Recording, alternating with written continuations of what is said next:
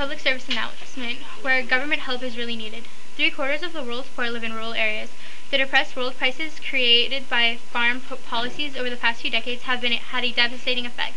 There has been a long-term fall in investment in farming and the things that sustain it, such as irrigation. The share of public spending goes to agriculture in developing countries has fallen by half since 1980. Poor countries that used to export food now import it.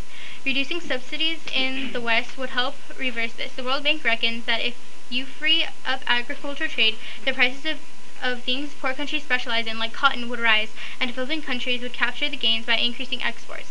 And because farming accounts for 2/3 of jobs in the poorest countries, it is the most important contributor to the early stages of economic growth. According to the World Bank, the really poor get 3 times as much extra income from an increase in the farm productivity as from the same gain in industry or services. In the long term, thriving farms and open markets provide a secure food supply.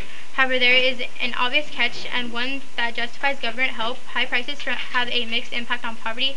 They hurt anyone who loses more from dear food than he gains from a higher income, and that means over 1 billion urban consumers and some landless laborers, many of whom are politically influential in poor countries. Given the speed of this year's food price rises, governments in emerging markets have no alternative but to try to soften the blow. Where they can, these governments should subsidize the incomes of the poor rather than food itself, because that minimizes price distortions.